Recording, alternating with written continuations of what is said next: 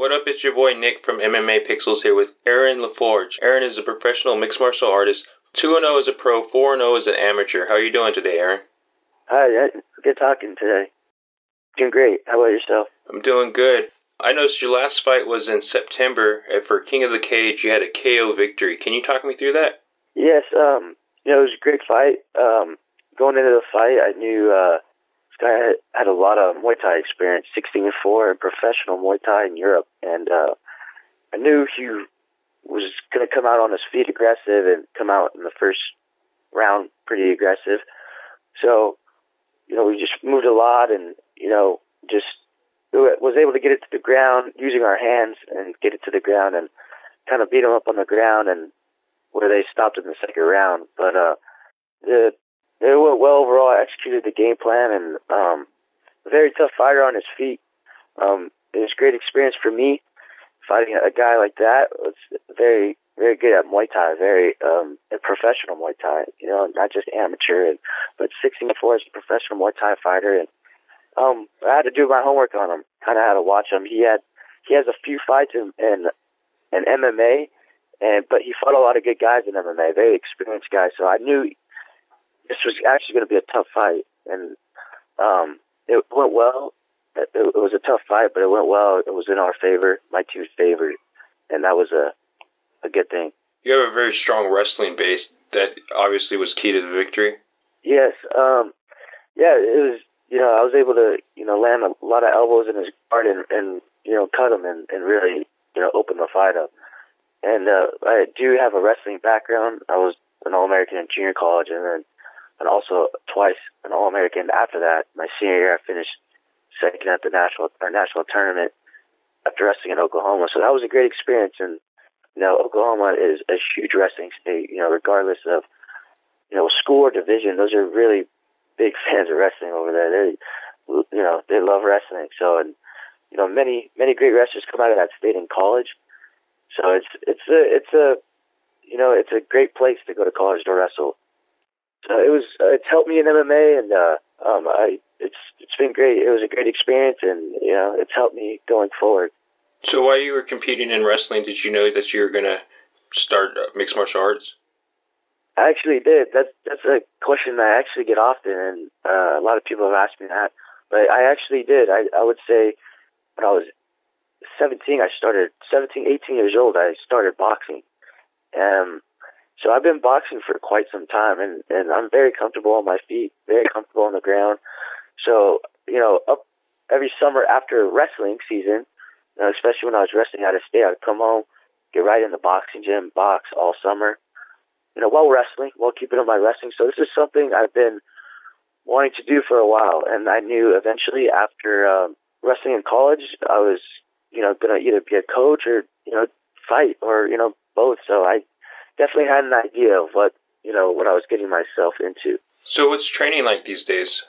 It's great. Very, very busy. I train 2, sometimes 3 times a day. I train with some great guys. I've trained with very good stand-up fighters, very good boxers, professional boxers. I've trained with, Chad George, actually, for my last fight. He's a black belt. He's fought on Bellator. He's fought in the WEC.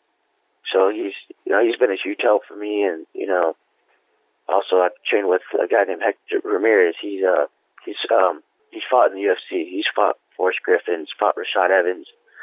So a lot of knowledge around me, and it's great to have people like that around you in your life. So I have great training partners too. A lot of guys that are active and up and coming, just like I am. So it's always great to have that around you in your camp. I saw a while back on your social media you're campaigning for a fight with Jose Torres, the Titan Fighting Championship 125 and 135 champion. You still interested in that fight? Always, absolutely. I would love to fight him. I wrestled him in college my junior year, and I completely, in the sense of a wrestling match, I dominated the wrestling match. I beat him 9-2, and for the people that know wrestling, know that's a large margin of victory, and I was never endangered. And actually the funny story is, I beat him. I really didn't know who he was. He was actually an active fighter as well. I guess he would fight, after his wrestling season. He was already a known MMA fighter. I had no idea, and I continued on with my wrestling season. Continued on, and I finished wrestling, and I noticed something came up, and I, it had a picture of him and his name, and I was like, wow, that could be the same guy. I looked it up. Sure enough, it was. And, I would love to fight him again. I just think mentally I'm tougher. Obviously, my wrestling is better than his. I've watched him fight, and when he gets in trouble on his feet, he likes to take down guys, and I don't think he could take me down. I'm very comfortable on my feet with him. He's got Muay Thai experience, but I just fought a guy that was 16-4 in Muay Thai as a professional. So I feel very comfortable right now with the people I train with right now. I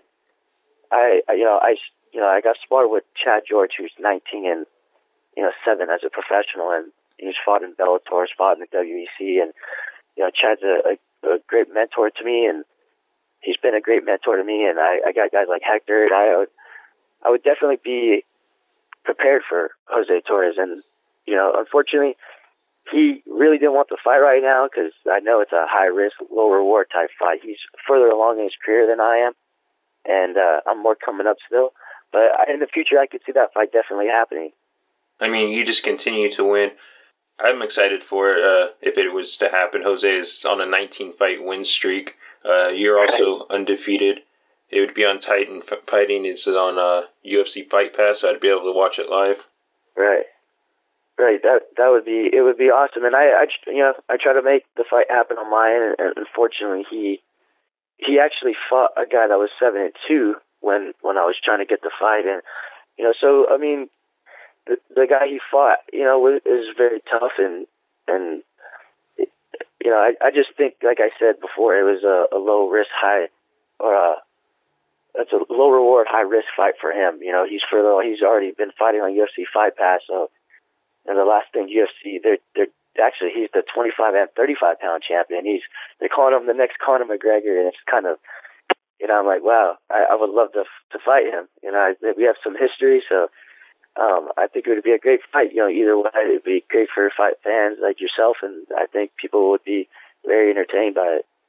Right. So it doesn't look like you're going to get that fight anytime soon. When would you like to fight next? May. It's looking like May. We're actually, our last scheduled fight was supposed to be for Bellator. It fell through, unfortunately. So we're looking at May. I don't know if it probably will not be for Bellator this time around, but it'll be for a different organization. But we're looking to get in there, in May, and I've been doing a lot of training, getting better, and it's been great. I'm looking forward to May. Why did the Bellator deal fall through? Actually, it was scheduled. I actually did have an opponent, and it was set. It was supposed to be at the Forum, the one that actually just passed, or the one here in California, in Los Angeles. And my opponent pulled out 4 weeks, during my fight camp, and that was that. I did not get a replacement opponent.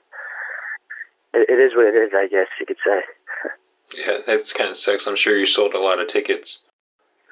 Yeah, well, actually, I was waiting for confirmation from him, and they said he turned down the fight 4 weeks, 3.5 weeks outside of the fight. So I initially technically we agreed to it, and I agreed to it on my end, so I was training, and it never came to fruition, So who are some of your biggest supporters? My biggest supporters would be actually one of my boxing coaches. I've known him for years. I've known him since I was a teenager. So since I was a high school kid, he's still my boxing coach today, which is pretty awesome. And his name is Dale Roybal, and he supported me from day one. And I've got some knockouts on my records, and he's helped me with that. And he's a great coach, very knowledgeable, studies the sport of boxing, sport of MMA. So one thing is great with him is he's evolved his boxing for MMA. He knows there's kicks. He knows, certain places where boxing and MMA mix. So studied the sport, and he's helped me a lot. He's supported me 110%. So I'm happy to have him on board. He's basically like family to me. Another supporter I would say is my brother. I have a brother. I got two brothers who are very supportive. They're not MMA fighters, but they've always supported me and they've always believed in me, which is great. And I'm very happy and thankful to have them in my life. So, but I would say those. I mean, off the top of my head, there's some few people out there that have supported me very much. Hector Ramirez, and I got him, Hector Ramirez, Chad George, and my manager Mel, he's an awesome guy. So I thank all of them. Where can the fans connect with you on social media?